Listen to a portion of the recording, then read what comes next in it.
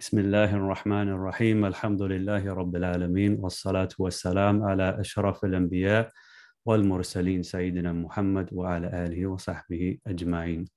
اللهم علمنا ما ينفعنا وانفعنا بما علمتنا وزدنا علما.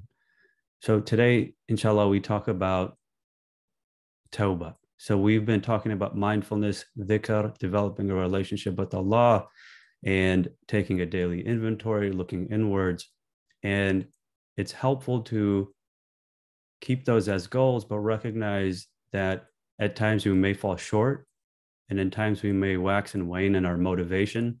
Sometimes we hit the target, sometimes we don't, but it's important to have a process of returning to our goals. And Tawba in the linguistic sense, Tawba is derived from Taba Yatubu, which means to return to something. And so having this concept of having goals and not being afraid to make mistakes and learn from them and return to having those goals, not becoming so demoralized by our mistakes that we don't return to having those, return to our lofty goals. And so essentially we're going to talk about Tawba, why it's important, but specifically we're going to talk about some specific concepts like what do we do when the thought comes into our mind that, well, I don't think I can stop my habit. Should I still make Tawba? And Imam al-Ghazali gives us a lot of great advice on that. So we're going to learn from that. And then the third one is that comes up often. I heard it this week. I'm too bad to come back. Like you don't understand how bad I am or what I've done. So we'll address that too. There's a story in the Hadith that we'll learn from to really clarify what does that mean. And then inshallah, we'll talk a little bit about what Tawba is, how to make it. So let's start. What is Tawba? So we talked that it means to, linguistically means to return to something. So what are the benefits of Tawba? So basically Tawba, repentance, the benefit is forgiveness of the long-lasting effects, so removing the long-lasting effects of our actions, our behavior. So we're responsible for our actions in the next world. So Tawba being a mechanism to fix that. But then also more immediately, when we engage in unhealthy behaviors or behaviors that are sinful, a black dot comes on our heart, nukta sauda. And if we make Tawba, then that gets removed. It comes in many different books of Hadith. If we make Tawba, that dot gets removed. And so to, number one, remove the long-lasting effects, but then short-acting effects. So that's one benefit. The second benefit is as we start talking about developing a relationship with Allah and spirituality, Allah loves those who turn back to Him. So it says in the Quran, Surah Al-Baqarah, Inna Allah yuhibbu tawwabin wa yuhibbu al-mutatahhirin. So Allah loves the people who make Tawba. And here it's tawwabin. It's people who repeatedly turn back to Him. So again, the goal is not to be perfect. The goal is to be better than our previous selves and consistently turn back to Allah for forgiveness. Okay, and then there is so we know that Allah loves Tawba. And in the Quran, it talks about many things Allah loves. So how much does Allah love Tawba? Like, what is the explanation of that? So there's a hadith Imam Muslim collects. He said, basically it says, verily Allah is more pleased with the repentance of His slave. This is in Riyadh al-Salihin in the chapter of Tawba. It's a hadith collected by Imam Muslim and in the compilation of Imam an-Nawawi. Verily Allah is more pleased with the repentance of His slave than a person who has his camel in a waterless desert, carrying his provision of food and drink, and it's lost. Having lost all hopes to get it back, he lies down in the shade and is disappointed about his camel. All of a sudden, he finds the camel standing before him. So just to kind of bring it back, because I think this is hard to really understand, because this is a situation of a man who lost his camel in a waterless desert. the camel has all its provisions on it. So this means death. This is hard to understand, perhaps, in our modern context, because it's hard to find a place where you can't just walk to or drive to in order to get drink or food. So imagine another situation. Let's say skydiving. You jumped out of the plane. Your parachute is your lifeline. You're in the middle of your dive, too far from the plane for any help, if help could even be had at that point. And you're in the middle between the plane and the ground. And your parachute fails you, and you're sort of resigned to what's about to happen. So you close your eyes and you're just expecting impact. And then all of a sudden, the parachute tugs on you. The example here is an example of how happy you would be once you realize that you're going to be saved. Like that feeling of desperation, midair, parachutes failed, I'm going to die, basically. And then resigning to that, and then all of a sudden, parachute goes off. And that intense happiness.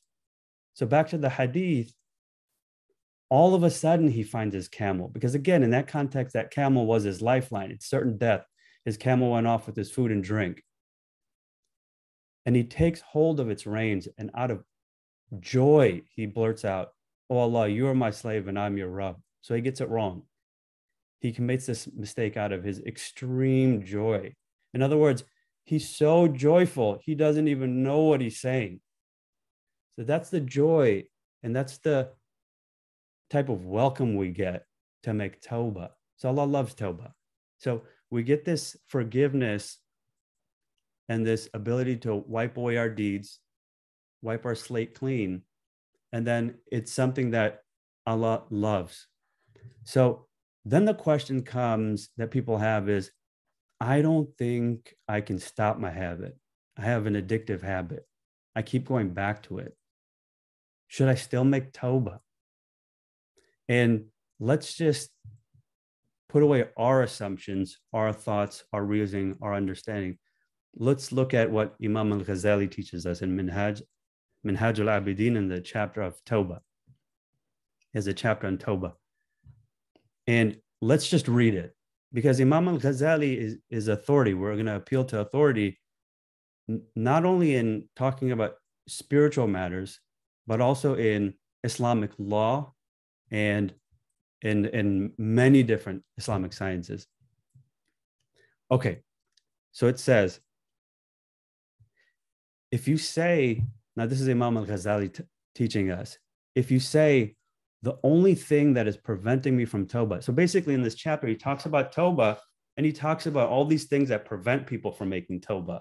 And this is one of those things that he says that people often say prevent them from Tawba. So he says, if you say the only thing that's preventing me from Tawba is that I know about myself that I'll return to this sin and I will not be able to commit to my Tawba. So what's the benefit of even making Tawba? Does that make sense? So basically, Imam al-Ghazali is saying, if you're this person who says, I'm not going to make Tawba because I know I'm just going to return, so what's the point? So Imam al-Ghazali gives us the advice. He says, you should know that this idea that you have is a deception of shaitan. First of all, he says, you should know that this is a deception of shaitan. And where are you getting this knowledge from, is what he says, that you'll return to your sin. Where are you getting this knowledge from? It's possible you'll die before that. You'll die as someone who has returned and made Tawba before you return to your behavior, before you return to your sin. So he says, know that this is a deception of shaitan, number one.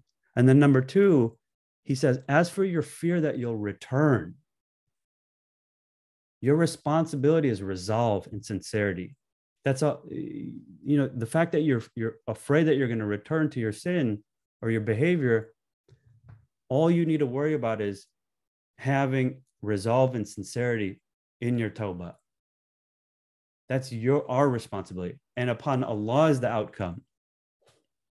So either you get the outcome and succeed.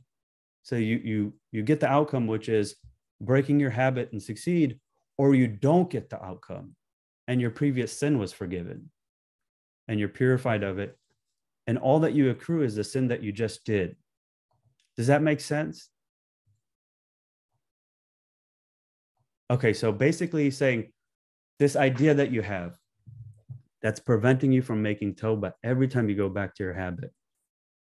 That what's the point of even making tawbah? Because I'm just going to go back to the sin. He said that's a deception of shaitan. It's a trick. Don't fall for it. Because how do you know you'll return to it? How do you know you're going to return to it after your tawbah? And then he says, look, it's a win-win situation. There's a benefit of it. Either you make tawbah, you resolve to not go back to your habit and you succeed. So you break your habit, you make tawbah, and you move forward. Or you go back to your habit and all your previous sin was forgiven because you made tawbah and you're purified of it. And all that you accrue is the sin that you just did. And then he says, this is a great profit and benefit. This is a great profit and benefit. Then he goes on to say, if you make tawbah and you breach that tawbah, so you've made tawbah now and you've gone back to your sin. If you make tawbah and you go back to your behavior a second time, then what he says is return to your tawbah immediately. Immediately, he says. And say to yourself, it's possible that I'll die before I return to this sin again. So I should make tawbah and go through that process again. So not only does he say go to it immediately, he gives us a medicine. He gives us a something to tell ourselves so we can rectify that illogical belief that there's no point in tawbah. He says, say to yourself, it's possible that I'll die before I return to this sin again. So I'd rather do that with a tawbah in my record as opposed to without it. And then he says, this is beautiful. He just bottom lines it, makes it very simple. He says, just like you take the unhealthy behavior, the sin, and returning to it as a habit, you should make tawbah and also make tawbah and returning to your tawbah as a habit. So bottom line, just like we have an addictive habit, with that, we should add to that this habit of making tawbah. And he said, don't be more lax in your tawbah than in your sinning, in your habit. And don't despair.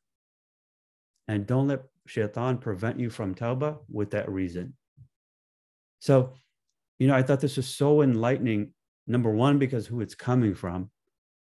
And number two, it's intuitive to feel like there's no benefit here. Why should I make tawbah? Let me fix everything first and then return back to Allah. But here Imam Al-Ghazali is teaching us, no, don't take that route. That's a deception.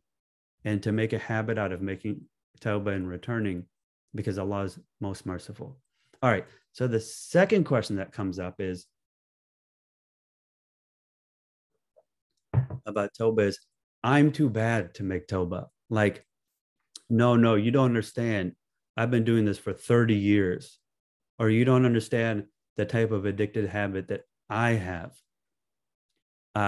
Or you don't understand I'm unique or some exceptional in some way. And that's problematic, because it's almost as if we're saying, no, my sin can overpower the mercy of Allah. No, I have an exceptional issue. And we go to the Quran first to understand this. So in Surah Zumar, Allah says, قُلْ يَا عِبَادِيَ الَّذِينَ أَسْرَفُوا عَلَىٰ أَنفُسِهِمْ لَا تَقْنَطُوا مِنْ رَحْمَةِ اللَّهِ إِنَّ اللَّهَ يَغْفِرُ الذُّنُوبَ جَمِيعًا إِنَّهُ هُوَ الْغَفُورُ الرَّحِيمُ. Allah says, say to my slaves, those who have who've gone in excess against themselves, don't despair from the mercy of Allah. Verily, Allah forgives all sins. It doesn't say verily Allah forgives sins. He says he forgives all sins. Verily, he is the most merciful. Innahu huwal ghafur ar-rahim. So here Allah is saying, don't despair from the mercy of Allah. He forgives all sins. So when we think about the addictive habit that we're in, we simply have to think about, is this a sin? Is this an unhealthy habit? And if it is, then Allah forgives it. Is this an unhealthy habit? If it is, Allah forgives it. So it doesn't matter if it's a sin that society deems as wrong. It doesn't matter if it's a sin that, my social group is really strongly against. The question is it a sin? Is it from the category of sin that Allah forgives? So then we go to the Hadith to understand this. And in the same chapter of Tawba in Riyadh al-Salihin, there's a Hadith. And I'll summarize it because I don't want this to get too lengthy, but it was basically a story of the man from a nation before you. And this is a man who murdered 99 people. You know this story? Do we know this story? Okay. And we've mentioned it here before. Okay. And we've mentioned it here before. A man murders 99 people. And the point that I want to get across is he had this question. He said, is there any chance for Tawbah for me? Because this was his question. He said, look, we're saying there's this Tawbah thing, but look at my situation. It might be a little bit unique. So let me try to explain to you what my situation is. And he says, he murdered 99 people. The first person that answered him said, no, you don't have any Tawbah. And he murdered him to make it 100. And then he went to a person of knowledge. And he finds out, of course, there's chance for Tawbah for me. And then he goes on a quest and he goes out and he sets out to rectify his behavior. And he dies along the way. But before that, he made Tawbah. And the Tawbah was successful because he got the mercy of Allah. So if we ever have this doubt, is my sin or is my problem, my addictive habit too bad? Is it going to overpower the mercy of Allah? If you're a believer, Islam, and this is something that you're worried about, sin, and not being able to get the mercy of Allah, then know that in the Quran, the teaching of the Prophet ﷺ, there is a teaching of this, that you have the ability to make Tawbah and come back. So, all right. So then that sort of settles that. So that question of oh no, you don't understand my particular sin. We can sort of derive strength from this to really understand not what my understanding is or what my assumptions are. This is a specific sin that my social group or society deems as wrong, which of course is a moving goalpost, right? Cannabis 1 year has a penalty of incarceration. Another year it's not. It's actually something that you can prescribe medically and it's legal. So we don't look at what is this sin that it's not, I'm not the measure of if this sin is too big or not. We put that towards Allah and his messenger. Okay, all right. And finally, we'll wrap up with, there are conditions for Tawbah. Well, how do you make Tawbah? So the conditions, Imam an-Nawawi in Riyadh al-Salihin in his chapter of Tawbah, he talks about this in the beginning of that chapter, that the ulama say there's conditions for Tawbah. So the first condition of Tawbah is to abstain from the sin, to abstain from the behavior. Number 2 is to have a sense of feeling bad over it, regret over it. So it's not something that you just now say you've done and now you sort of glamorize it or tell war stories about it. It's something you feel bad about. And then have a sincere resolve not to go back to it again. So those are the three conditions. And that third condition, having a resolve not to go back to it again, is just that. You don't need to have absolute certainty of the future that you'll be successful. You need to have resolve and confidence in the moment in your ability to go back to it. And this is something we do with motivational enhancement counseling. We ask people this question: on a scale of 1 to 10, how motivated, or I'm sorry, how confident are you in your ability to stay abstinent? And say that person says, I'm a 6 out of 10. Then we explore. In the counseling books, it says, then explore. What is it going to take to go from a 6 out of 10 to a 10 out of 10? And that person says, well, you know, if I did this counseling, or maybe if I put this software on my computer, or maybe if I checked into rehab, or maybe if I did this program to help manage my weight, or whatever it is, then I'll feel a 9 out of 10 or a 10 out of 10, and I'll feel confident. So that third condition, having this azam, this resolve not to go back to it, we have to think in our own minds, what do I need to add this time? And this is the point that I would get across, that I have in conversations on a daily basis. When we do have people that relapse into their behavior, that's the question we have. What was your longest period of abstinence? How did you achieve that? And what can we add this time to give you the confidence that you'll be able to make it this time? So having a resolve not to commit it, to go back to that behavior, part of that is being honest with ourselves of, what do I need to add to my box of tools in order to be able to be confident in my ability to stop this time? Okay, so that's Tawba. There's a fourth condition if we've harmed other people, which is to return the rights of anybody that we harmed. So a simple example is if we've taken somebody else's property, to return that property. And keep in mind, if that becomes dangerous, then you want to ask somebody for their feedback. Is this something that makes sense for me to do, or is this going to put myself or that person in danger? So if you rob somebody, and by returning that property to them, you're putting yourself, your family, or your community in danger because a conflict might happen, then maybe that's not something you should do. And you should talk to somebody, maybe your local imam, or talk to somebody you trust with some knowledge who can help you navigate that situation. So that's Tawba. And that's something that, if properly understood, it can really help us have a compassionate understanding of how to move forward. Because the last thing we want to do is, the opposite of that is to not practice any tools to change our habit. And then when we engage in our habit, just sit there and beat ourselves up. I'm the worst person in the world. There's no coming back from this, and have no hope. The opposite of that is taking a practice, learning about how to break the habit, adding a tool each time we fall off, and then returning to Allah and making Tawbah, and recognizing, although we may not be able to forgive ourselves, Allah is the most forgiving.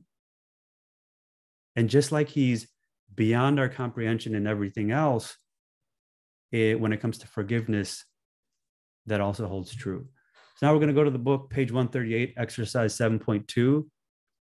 We've been talking about mindfulness and how studies show that mindfulness is very helpful for addiction and breaking addictive habits. So exercise 7.2 talks about bringing mindfulness practice into your daily life. And it says, practice being present and aware as you do each of the activities below. So it talks about daily activities like taking a shower, waking up in the morning, eating mindfully, walking mindfully, so on and so forth. Because if you're able to bring mindfulness into your routine, mundane activities that are usually subconscious, by the way, like eating, waking up, brushing your teeth, showering, going to sleep, these are usually subconscious behaviors. If we're able to bring mindfulness into these subconscious behaviors, to bring consciousness to them, then we're able to practice that focus and then bring that into our addictive behaviors. When we start to subconsciously become preoccupied with our addictive behavior or have cravings to engage in our addictive behavior, so on and so forth. So what it says, and this is important, after you complete each exercise, ask yourself some questions about it. So after you bring mindfulness into each element of your daily routine, because what it goes into this exercise is take a mindful shower, eat mindfully, so on and so forth. What it's saying though is after you complete being mindful in those events, ask yourself some questions about it. What did you experience? How did that feel? What did you notice? How was that activity different when you bring mindfulness into it, as opposed to when you didn't bring mindfulness into it? And there are, sure, you can just sort of become aware of the present moment without any prompting, but you can also bring a sort of grateful mindfulness into the moment. So when you eat, being grateful for the food and appreciating the food. And in our tradition, the Prophet ﷺ, he made dhikr with every activity that he did, everything that was going on through the day. So there's a dhikr and a dua that he made when he woke up. There's a dhikr and dua that he made when he went to the bathroom, when he came out of the bathroom, when he took a shower, before wudu, before he ate, after he ate, before he went to sleep, and so on and so forth. And the dhikr would be a remembrance of Allah, but it would capture elements of each activity and bring gratitude to it. So it would, when he would wear his clothes, he would say, all praise and gratitude is for the one who has clothed me. So then it brings this mindfulness to the wearing of the clothes, but then also a gratitude in connecting that event to the present moment and also to Allah. So when we do exercise 7.2, you can read through it and talk about how they bring mindfulness into these different activities, but then also recognize that we can also integrate aspects of our tradition, which would essentially be bringing those dhikrs before you eat, after you eat, before you wear your clothes, so on and so forth, and then being mindful of that activity as a blessing from Allah. And with that, when you bring gratitude, it's like putting sugar on top.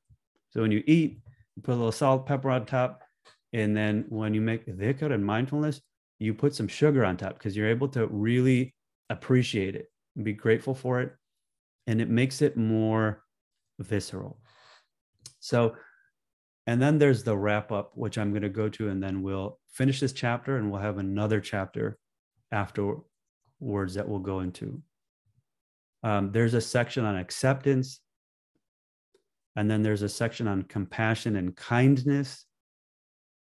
And it says an important piece, which says kindness and compassion are both characteristics that can enable you to practice mindfulness. So if we're making a dhikr of Allah and we do something that we feel bad about, making tawbah is a way to fix that connection. So we can continue to make dhikr of Allah and utilize that connection in order to stay strong in our practice. And then it goes into the wrap up. In this chapter, you had the opportunity to learn about what mindfulness is and how to develop a practice of mindfulness and how that can be helpful in your recovery. And it goes to say more things. And then it gives a preview of the next chapter. In the next chapter, you're going to find ways to increase joy, pleasure, and fulfillment in your life. With mindfulness skills in your back pocket, you will be able to experience these positive emotions at a deeper level. So inshallah, with that, we will wrap up. Any questions? If we're doing some service in the community, if we're helping other people, if we're doing other good deeds, we shouldn't say, oh, I've relapsed or I'm engaging in this addictive habit, I should give up that other good activity. Rather, we should continue those good activities, continue accruing those good deeds and increasing them, and then continue working on this project of breaking our addictive habit. And, you know, what I was hoping to get across is that we shouldn't let that trick of shaitan separate us from continuing to work on connecting with Allah and continuing to engage in good behavior and good deeds and all the other amazing things that we're doing. And we'll end with this hadith that was related by Imam at-Tirmidhi, where it says, this is a hadith Qudsi. I heard the Messenger of Allah sallallahu alaihi wasallam say, Allah the Almighty said, O son of Adam, so long as you call upon me and ask me, I shall forgive you for what you have done, and I shall not mind.